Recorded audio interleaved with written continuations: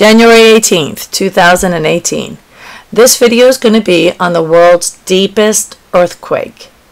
Can anybody guess where the world's deepest earthquake was, when it was, and how deep it was? Well, for starters, it's not going to be fake news, as some websites clearly have stated here.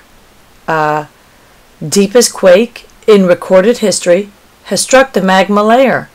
So no matter how many views a video gets or how many subscribers they may appear to have, does not mean that what they say is true. Don't be fooled by things like that. At any rate, they stated that this earthquake that was this week, 612 kilometers in the Celebes Sea by the Philippines, was the world's deepest quake in recorded history, which has struck the magma layer. Well, I tried to explain this person who made this video a week ago.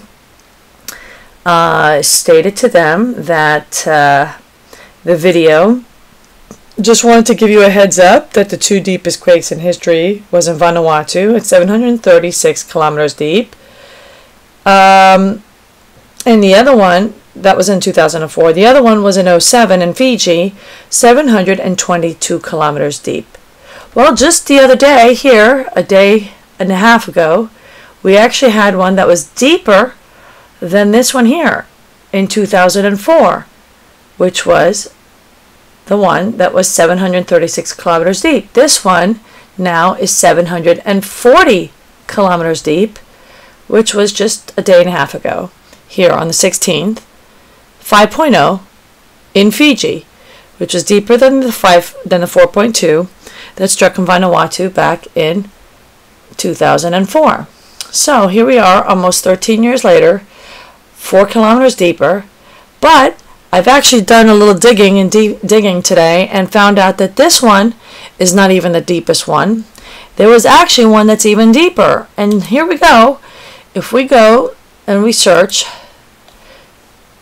it says 848 kilometers. But wait a minute, that's not actually the deepest.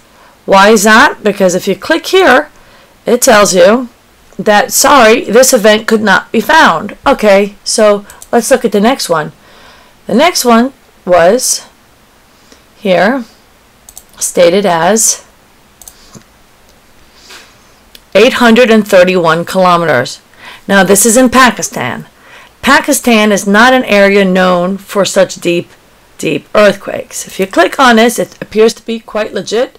They even show you the waveform, the Heliplots. You can listen to the waveform here. However, if you go to a different website to back up your source, just to make sure you have at least two sources that validate the same thing, I'm over here now at Geoscience Australia, and Geoscience Australia says that this earthquake, they're not showing the other one that was 846 kilometers. It's not even showing. And the one that is in Pakistan, 831 kilometers here, is showing as an error. It states error ellipse, semi-major 3,800 kilometers, semi-minor 130 kilometers. So being that it's showing here as an error, and Pakistan is not an area known for such extremely deep earthquakes, I'm going to agree with Geoscience Australia and throw that one out. So then that leaves us with the deepest earthquake that is on Geoscience Australia, would be the next one down, which is in Fiji in 1972, 806 kilometers deep, and it is also the next one down after the one here in Pakistan on Fiji as well, 1972, October the 25th, and this earthquake here was 806.3 kilometers deep. So if we click on this here, we can then see it's got some data here behind it. Let's see here. Yeah, this one does appear to be legit. So 806.3 kilometers deep is the deepest earthquake to have ever struck in recorded history. If the other two are errors, which I'm tending to favor what the other website states, because I'd like to have at least two major websites agree. 806.3 kilometers. So let's go and see how deep that was. Well, on the previous website, or previous video, we saw here how they stated that the deepest earthquake in history is 612 kilometers deep. Well, let's see. 612 kilometers deep is 380 miles. Now, we just saw here that the deepest one is 806.3 kilometers deep, and that's 501 miles. So, that's 221 miles deeper is the world's deepest earthquake. A whopping 501 miles deep, 806 kilometers. That is really, really deep. So there you go, folks. That is the world's deepest earthquake.